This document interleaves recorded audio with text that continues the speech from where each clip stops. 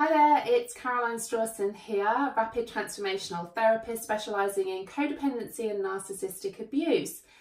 So today I want to talk to you about our emotional response process. I get loads of messages asking me, why do I feel the way that I do? Why is it I feel so anxious all of the time? Why is it I feel like I can't relax? Why is it that something happens in my life, I just think I'm getting better, and then all of a sudden, boom, I am back feeling this anxious, wobbly mess. And I know what that's like because I have been there. But there's lots of changes that go on in your brain when you have been the victim of narcissistic abuse. There's a whole host of things. And if you subscribe to my YouTube channel, you can go and look at lots and lots of education and videos that I have already done on this. But today I want to talk to you about this emotional response process because it's really important, I think, and I do this with all of my clients, is that you have some kind of psychoeducation. So you are able to understand what is going on in your brain, so that can really, really help you with your healing and recovery process. So it starts off here with the trigger and the event. So you could be going along in your life and then all of a sudden, boom, something happens. And all of a sudden, through this emotional response process, you suddenly start to feel pins and needles. Your heart is racing. You feel really, really anxious in that moment. And you don't know why. Because you're thinking, I thought I was healing. I'm really, really trying hard. Maybe you're implementing lots of things, but there's real key strategies for you that can really help you move forward quicker and accelerate your healing. But today I want to talk to you about why is that going on. So it starts off with the trigger or the event. So you're going about your life. Maybe you get a message from your ex, maybe your narcissistic mother gives you a call and says something to you, and that gives you that trigger. Now, what happens next is the interpretation and meaning you attach to that trigger or event. Now, this comes from all of your past history, all of your experiences, all of that subconscious programming that has happened throughout your life, through your childhood and beyond, which then elicits an emotional response. Now that emotional response based upon your interpretation or the meaning that you have attached to this event and trigger means that you then have a specific emotional response. So let's just say your ex-husband has sent you a message, that has been your trigger. Your interpretation of that is how dare he, also highlighting deep-rooted feelings of maybe your worthiness, he's questioning you as a parent, which elicits an emotional response to you with anger. And you feel really angry. How dare he say that? That then elicits a chemical response in your body, cortisol, which then elicits your physical response where you might feel shaky. Have you ever felt really shaky with rage? I know I have. So it starts here. The trigger, the event, the interpretation and meaning you attach to this, which then gives you the emotional response of anger, sadness, hurt. It could even be happiness here, because happiness is an emotional response. So if this was happiness at this stage, your chemical response might be oxytocin or dopamine. And then your physical response would be that nice, calm feeling that we like to feel like.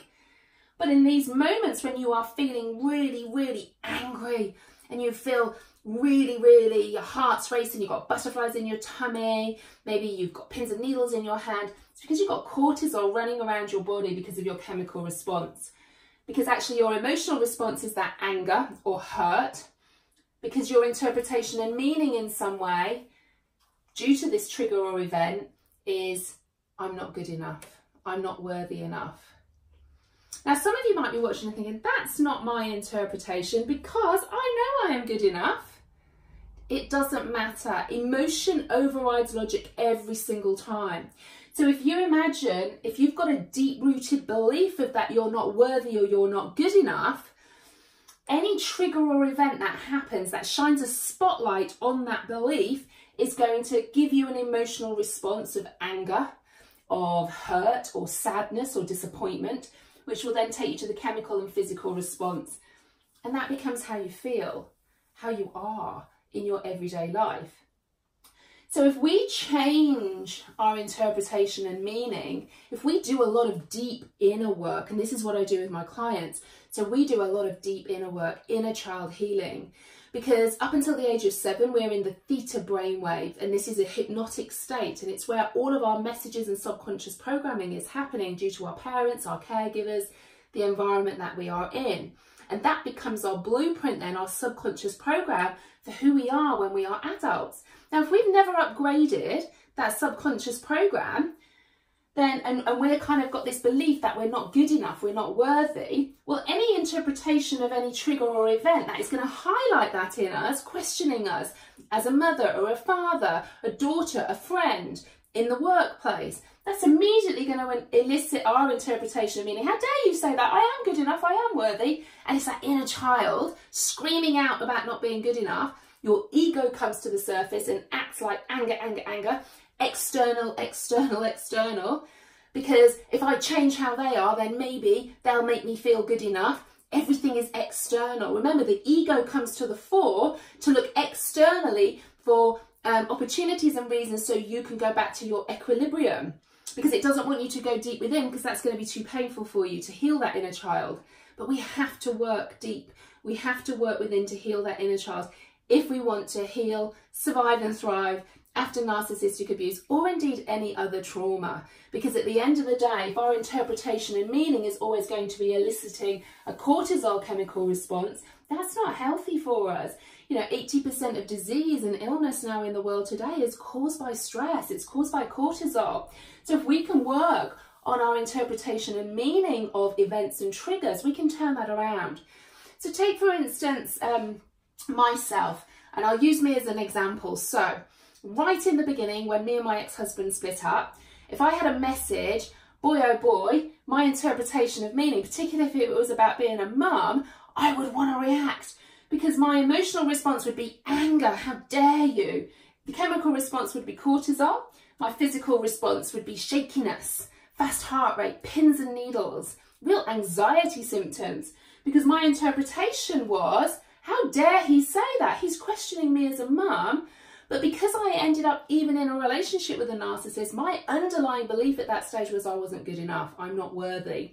And all the narcissist had done was shine a great big spotlight on that and really highlighted all the stuff that I actually already felt about myself. I just had never dealt with that, and they were shining a spotlight on it. So anything that he would say or do, I would interpret and add meaning to that, that in some way he was challenging whether I was worthy or good enough. Because I was immediately in the emotional part of my brain, in the limbic system, and I was straight away feeling anger and hurt, which then would elicit all of these other responses. Now, when I did the deep inner work, when I reset my subconscious beliefs so that I knew I was good enough. Now, I do this with my clients with something called rapid transformational therapy, which is a combination of hypnosis, psychotherapy, CBT and NLP, and it's a 2-hour session with my clients, and I take them back to scenes where they've attached certain meanings to events, which then became their subconscious beliefs. So when we go back, I don't change the events, I change the meaning that they have attached to those events. So take me, for instance, again, I'll use me as an example. So when I was sort of 7-8 years old, I'd be prancing around in my lounge doing bits of gymnastics, and my dad would be the judge. And he would always give me a score of 9.99 recurring. Now, we can laugh about that now, and, you know, and I look back and I think, oh, he never gave me a 10. But in that moment, as that child who had really tried hard to do her gymnastics and knew that she'd done a perfect routine in her opinion, her dad, my father, sat there giving me 9.99 recurring. I didn't think, as that 7-8-year-old child, my dad, he's not emotionally available, so he isn't able to give me a 10 anyway. That's the reason he's doing that. That didn't cross my mind, because I would never have thought that about an adult. And as children, we never think it's the adult's fault. We never think it's the adult who is wrong, because they're older. We respect them. They're the elders. So in that moment, for me, it was, I can't be good enough. It must be me. I'll do it again, and I'll do it again. Because my interpretation and meaning I attached to that event was, not that my dad was emotionally unavailable and wasn't able to give me a 10, The meaning and interpretation I attached to that event was I wasn't good enough. So for me, when I went back in RTT, I realised actually I need to change the meaning that I attached to that event. Can't change the event because it's happened. So my new meaning that I attached to that event is the adult that I am now, looking through the eyes of that child, but with all of the experiences that I now have, I could see it was my dad just in his way, thinking he was funny, thinking it was hilarious, but actually my dad's childhood led him to be quite an emotionally unavailable parent to me. Never said I love you or I'm proud of you. So this then created my subconscious belief is I'm not worthy or good enough. So when I did that deep inner work, I realised my dad behaving like that to me was in no way a reflection of whether I was good enough or not. What it was up to his capabilities of how he was as a parent based upon his childhood. But obviously as that child, I didn't have that cognitive ability that I was able to process that. So what happened was I could change my interpretation and meaning. So fast forward to now, if I say get an email or a message from my ex-husband, 10 years ago, whew, that emotional response process would have been anger and rage. Whereas now, I'm coming from a place of knowing that I'm good enough, knowing I'm worthy. So whatever that event is, my interpretation isn't, I'm not good enough, that's why he's saying that. My interpretation is, I'm ignoring it, I'm not replying to it, I'm not giving that any energy, which keeps me nice and calm, which means I don't have any cortisol being released and I don't have that physical response to that. But I had to do that deep inner work to start off with. Now, I wanted to share this with you, and I share this a lot with my clients to help them understand the psychoeducation of why you feel the way you do.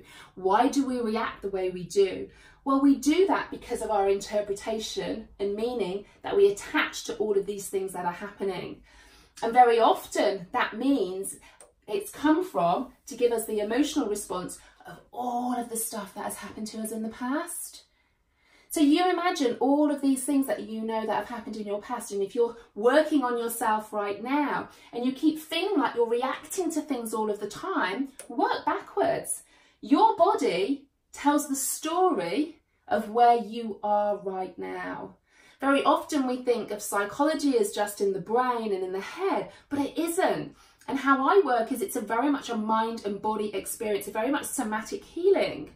Because it has to be. Trauma is stored in your body. It isn't just about what goes on in the brain.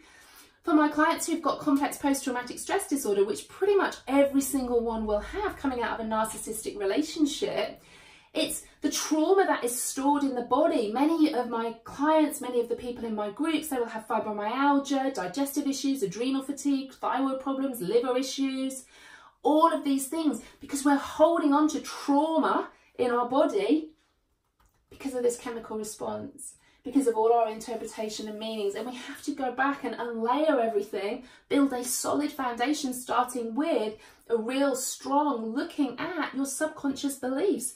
What are your beliefs about yourself? However much consciously you may say, I am good enough, I am worthy, emotion overrides logic every time. So however much talking therapy you go to, which don't get me wrong, I'm an advocate of too, if you don't change that underlying core belief of how you feel about yourself, it will always come back. I used to have my inner critic, I love the film Mrs. Doubtfire. So my inner critic, my emotion overriding logic every time was Mrs. Doubtfear. I called her Mrs. Doubtfear. I gave her a name because I teach keep it separate. It's not part of me, it's just in this moment because of all the things that have happened is why I felt the way that I did. So it's all about your interpretation and your meaning.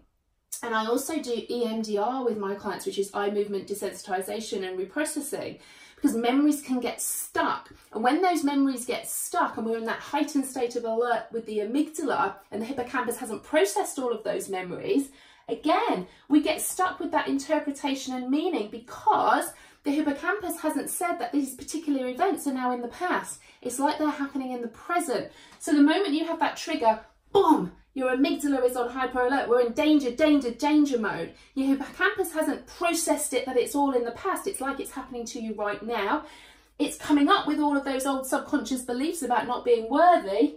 which then elicits your emotional, chemical and physical response, which becomes who you are. So we've got to peel back those layers. So really think about where you are right now in your journey of healing from trauma, from narcissistic abuse, looking at codependency.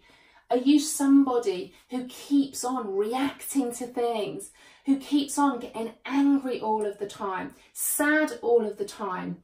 What we need to do is look at your interpretation and meaning. We need to go deep within and do some deep inner child healing of those subconscious beliefs.